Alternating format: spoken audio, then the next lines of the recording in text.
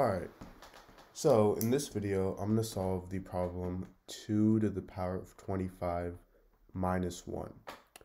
So, to first start, I'm going to rewrite 2 to the power of 25 as 2 to the power of 24 plus 1. And then we have our minus 1 at the end. And the reason I'm doing this, and rewriting 25 as 24 plus 1, is so now I can use the property a to the power of m plus n is equal to a to the power of m times a to the power of n. So 2 to the power of 24 plus 1 is going to equal 2 to the power of 24 times 2 to the power of 1 minus 1.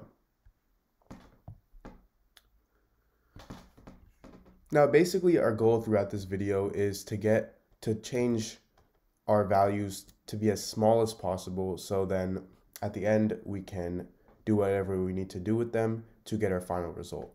So 2 to the power of 24, how do we simplify this and make it even smaller? I can rewrite this as 2 to the power of 12 times 2. And another property of exponents is that if I have something in the form a to the power of m times n, this is equal to a to the power of m to the power of n. So 2 to the power of 12 times 2 is going to equal 2 to the power of 12 to the power of 2. And I have this times 2 minus 1. So now I'm actually going to plug in the actual value of 2 to the power of 12, because 2 to the power of 12 is small enough where we know the exact value of it. So if you guys don't know what 2 to the power of 12 is, well, 2 to the power of 10, you should always remember this as 1024.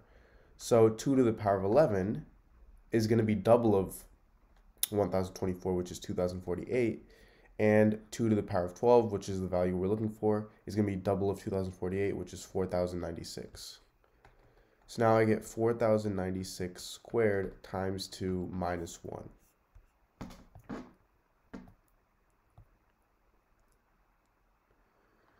And now this is equal to, I'm going to simplify this, 4000 plus 96 squared times 2 minus 1. And the reason I'm doing this is because 4096 squared is really hard to calculate by itself. So if we change it to 4000 plus 96 squared, I can use the property a plus b squared is equal to a squared plus 2ab plus b squared. So in this case, a is 4000 and b is 96. So this turns into 4000 squared plus 2 times 4000 times 96 plus 96 squared. And I have all of this minus 1. Oh, sorry, all of this times 2 minus 1. Now 4000 squared is equal to 16 million. 2 times 4000 is 8000, and 8000 times 96 is equal to 768,000.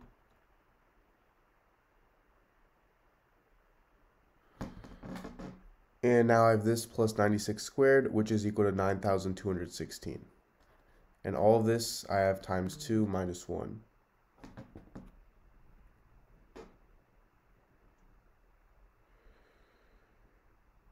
So now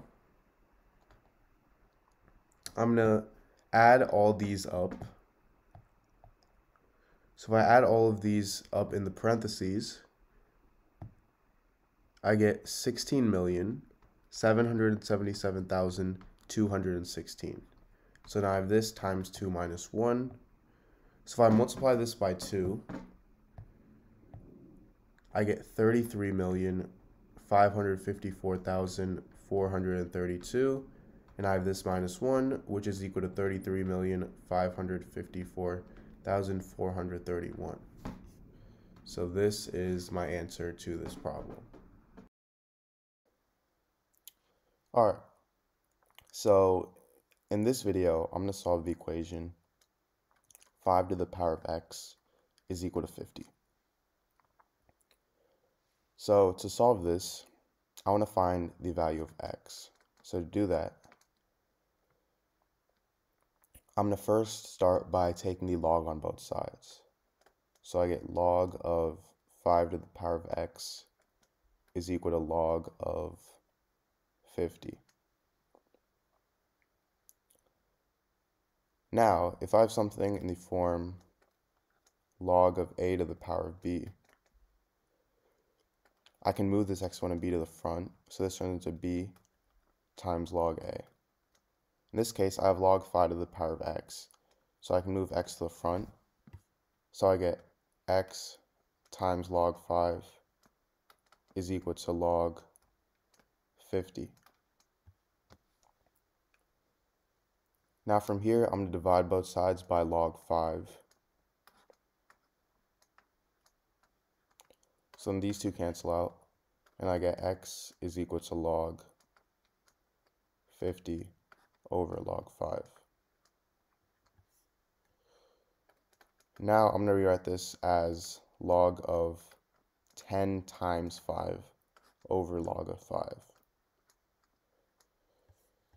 And if I have something in the form log a times b, this is equal to log a plus log b. So this turns into x is equal to log of 10 plus log of 5, and I have this over log of 5. So now this is equal to log 10 over log 5 plus log 5 over log 5. So then this turned into 1 plus log 10 over log 5. Now log 10 is equal to 1, so I get x equals 1 plus 1 over log 5. And 1 over log 5 is equal to 1.4306. So I get x equals 1 plus 1.4306, which is 2.4306. So this is my answer.